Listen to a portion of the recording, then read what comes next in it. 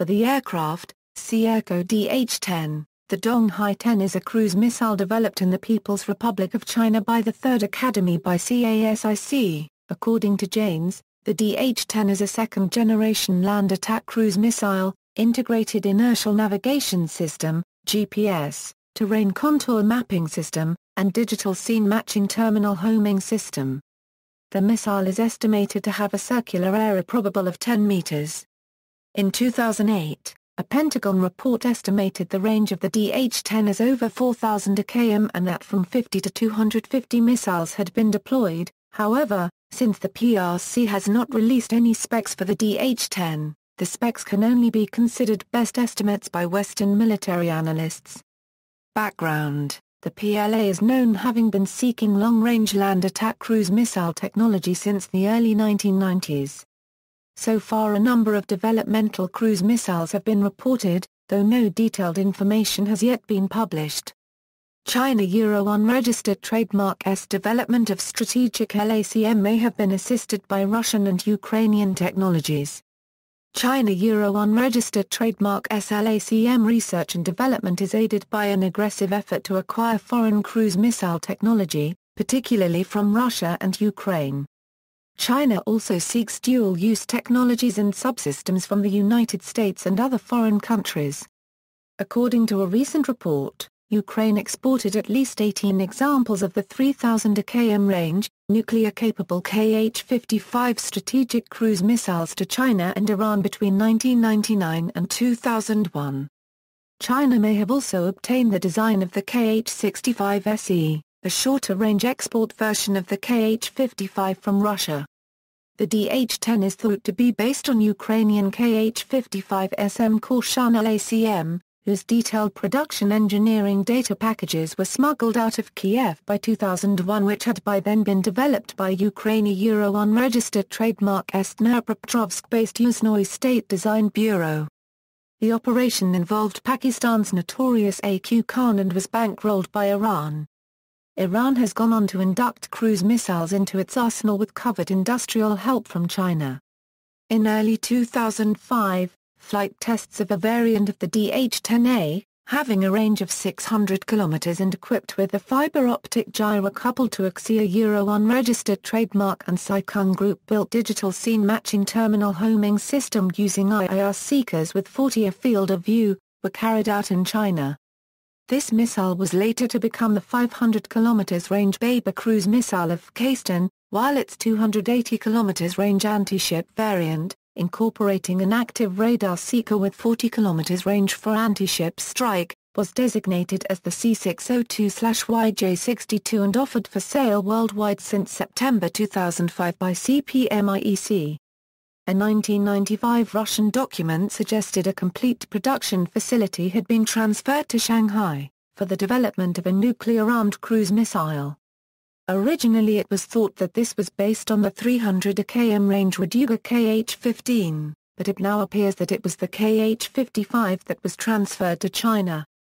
Some sources predicted that the first operational deployment of Chinese indigenous LACM took place in 2004 to 2005.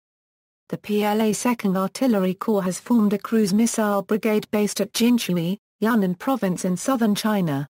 Cruise missile guidance. The guidance system represents the most significant challenge for a long-range cruise missile program. The proposed Chinese cruise missile is likely going to be equipped with a multiple guidance system with an inertial navigation system, satellite navigation system, and terrain comparison. China would require an extensive database of accurate topographic information to use terrain comparison guidance. But TERCOM would probably be relatively ineffective in areas such as the South China Sea, which present few navigational reference points. Published reports suggest that GPS would initially be used as the primary guidance system, possibly to be supplemented subsequently with TERCOM.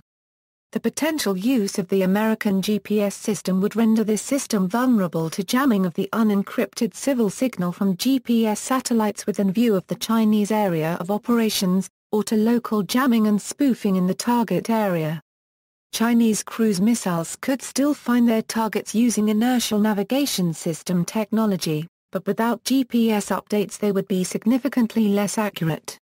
It is likely that even if the US tried to deny GPS signals to China, the PLA's cruise missiles could still function via the Russian GLONASS. However, the most probable and realistic choice is China's own BeiDou navigation satellite system, which is also known as BeiDou 2 or formerly Compass. The BeiDou 2 would comprise 5 geostationary Earth orbit satellites and 30 medium Earth orbit satellites to provide a global cover. 16 satellites for BeiDou 2 have been launched, 14 of them are in service up till now.